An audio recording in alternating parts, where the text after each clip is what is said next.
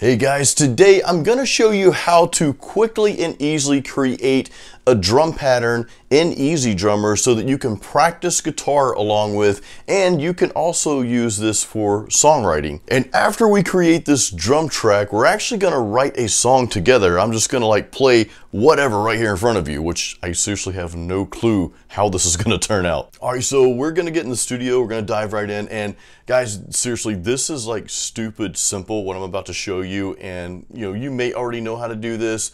But if you don't, it's really going to help you. And even if you do, hey, just watch anyway, because it's going to be really entertaining, especially when we write a song together, because again, I have no clue what I'm going to play. All right, so we're going to start from scratch on this. I am just going to open up a new song. We're just going to call it New Song here. I'm using PreSonus Studio One Pro, by the way. That's the DAW I am using. So now I'm going to go over here to my instruments menu on the right side. I've got EZdrummer. I'm just going to drag it into a track here. All right, so step one is done. I'm going to make just a few modifications because I actually have the metal machine, so I'm going to change my drum set to that. You don't have to do this, by the way. You can just use whatever's here, and all we're really doing is we're just going to use some pre-made loops, and that's what we're going to jam to or write with or whatever you want to do with it. So here we go. I'm going to go to my search, my browser. I'm going to go to my browser here, okay? And you'll see all the different drums you have. Now I have some additional packs, so I'm just going to use the metal machine pack that I have. And again, if you don't have any additional packs in EZdrummer, it's okay. Just use like the pop rock or modern rock or whatever they have. It's really not important. All we're doing here is just creating a pattern that we can jam to and or write with. So I'm gonna set my tempo first in my DAW to about 167, because that's kind of like a fun metal tempo for me to jam to for like good old thrash metal, I'm going to find loops that are close to that range here. So here's some high BPM. Not really sure how high that is. All right, so what I'm going to do is I'm going to go to the verse, and I'm just going to pick something.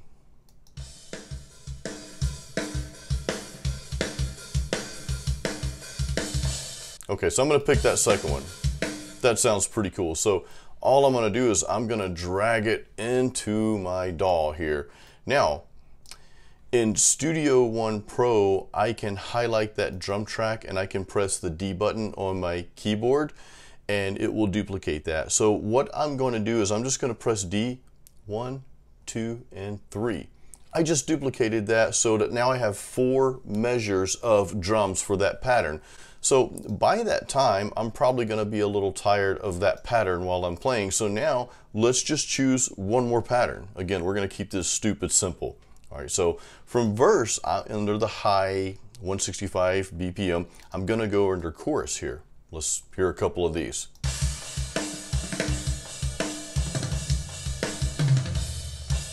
So that's more of like a halftime beat. That's kind of cool. You know what? Let's go with it. Screw it. Let's do it. It's like Richard Branson always says. It's pretty cool. So I've got that track there. It's where my chorus starts. I guess we'll call it that. I'm going to duplicate that 3 times. 1, 2, and 3. So now what we have is we've got a verse for 4 measures. Then we've got another part of the song, which we'll call the chorus, for 4 measures. Here's what I'm going to do. I'm going to take all of these loops here, everything we just put in here. I'm on a Mac, so I'm going to click on one of these loops and I'm going to press Command A. I guess if you're Windows, Control A.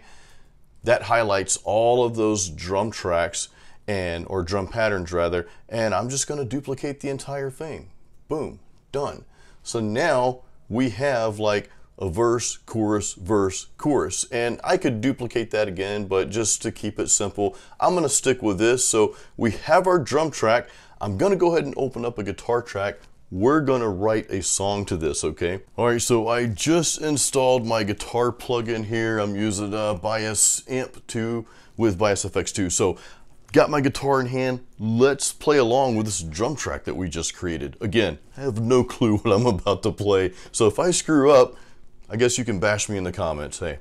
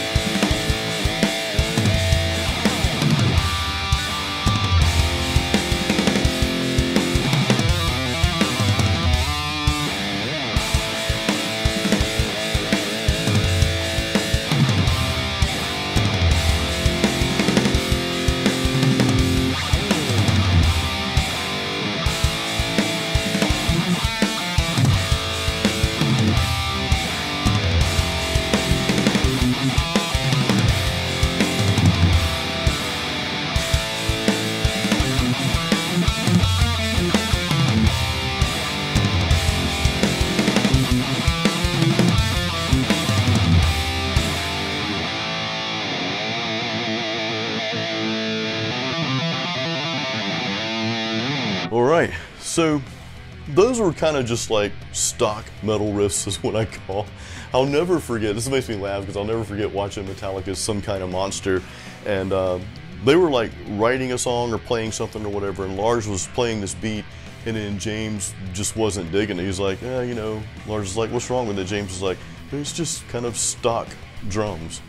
And Lars gets all pissed off. He's like, what do you mean stock? No, well, seriously, those were kind of like what I call stock metal riffs, which are great, but that's really not the point of this video. I really just wanted to show you how simple and how easy it is to get into the studio and just create very quickly some kind of pattern. And really it's just a like, what, two-step process, I guess. You go into your DAW, you open up your EZdrummer, and the two steps are really just setting your BPM, a mixture of that, and finding what beats you want to use and just throwing them into your track there. Well, I guess that's more than two steps, but you saw how quickly we did this.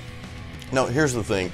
I know in past videos I've kind of preached against using fake drums and drum machines and that sort of thing, but understand that drum programming or fake drums, whatever you want to call them, actually they hold a lot of value for these purposes, and I'm going to give you 3 quick purposes. So one is just a practice too. You could just run that loop right there. You can create a loop similar to what I created, and man, you can just practice to that. Just make up whatever or play scales, whether it's leads or rhythms, doesn't really matter, but you can practice along with drums, and that will help you keep your timing.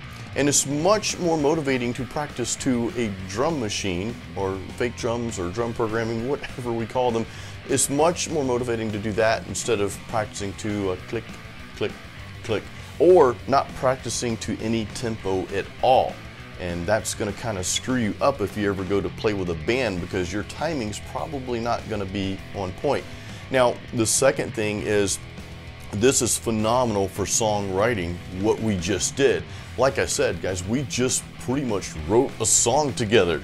You and I, all of us. You see how easy it is to just throw some patterns in there, throw like a verse pattern, then do a different pattern later in the song so that you have some differentiations to when you can change up the riffs. And you can even dig in a little deeper if you wanted to have more patterns. Maybe you want an intro pattern, a verse pattern, a chorus pattern, a bridge, a solo, and blah, blah, blah, and mix those up. You know, you can easily do that with just a few more clicks than what we just did. So it's pretty awesome.